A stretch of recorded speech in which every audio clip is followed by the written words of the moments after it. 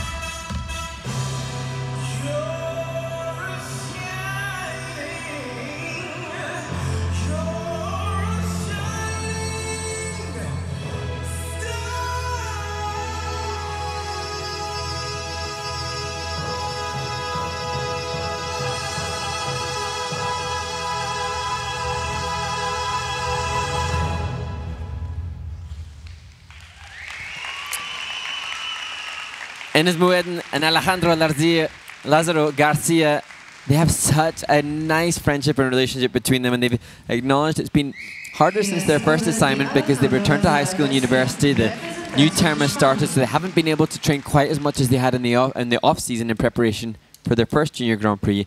But I'm sure Alejandro will be relieved to have got the double lutzes that they didn't get. Yeah, we spoke to a number of the athletes that actually are now going to university and back to high schools. There's the twist. There's no split there, so maybe just the catch, just a level 1 on that. Here's that group 3 lift, the hand on the hip. Gets that turn going. Doesn't turn to the right. He starts to the left right away. It's a little bit choppy in the twist, but not too bad.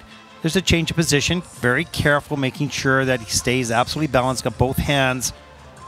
And that is in at a level 3, so just missing one of the features. There's the throw double loop. Good strong back by Ines. Nice. That's exactly what you want on any throw. So we see a little bit of a slip here for Alejandro on that exit of the change combination spin. And then the forward inside desk bar. There's a difficult entry. Puts the pick in right, starts it right there. And there is 1 revolution. Now they get to level 2. Get to the third run, level 3. And that will be it. Forward inside death spiral and level 3. So nicely done on that final element.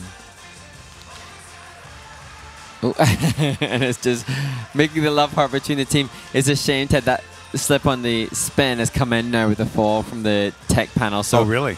They could have. It looks like they're going to get a PB, and they can add a point to that because that. I guess there was too much weight being supported by another part of the body. Yeah. I didn't look at it that way. And that's exactly why I'm sitting here and not on the tech panel. Right? I would never. I'm way too lenient. That would never been a fall in my book, but I'm way too kind. Well, when we first started doing the judging system, the definition of fall changed a number of times because it was really difficult when people were trying to save falling. Ascertain. So to ascertain exactly. Let's take a look at the scores. Short program scores for Ines and Alejandro. Season's best 36.51, and that will put them currently overall into 5th place.